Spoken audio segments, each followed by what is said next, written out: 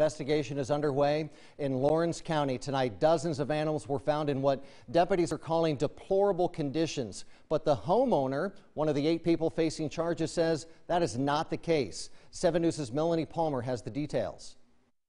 The Lawrence County Sheriff is calling this case truly disturbing. 8 dogs, 11 cats, 4 snakes, and a bearded dragon, all reportedly found inside a gray cord home, and 8 people have been arrested.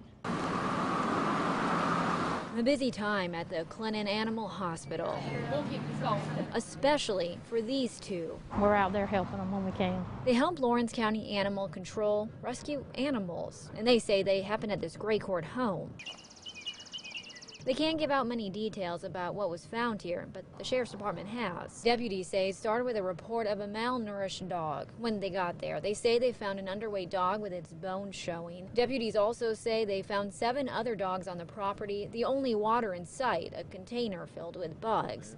They also reported deplorable conditions inside the home, including a dog being kept in a crate that was too small, a number of cats, one of which with matted eyes, and other animals, they say, with no access to water. You don't want them to keep going through what they've been through. Betty Burns and Amy Bagwell tell us the animals were checked out at their facility, vaccinated, and treated for fleas and heartworm. Really, really nice to us.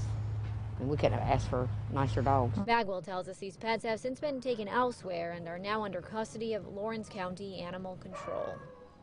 The homeowner, who was also arrested, tells me he and his friends and family are being treated unfairly, adding all those animals were in good condition, but there was one that was slightly underweight. He also says he and his lawyer plan to fight these charges. In Lawrence County, Melanie Palmer, 7 News. We don't know the animals' conditions at this time. The people arrested face charges of ill treatment of animals.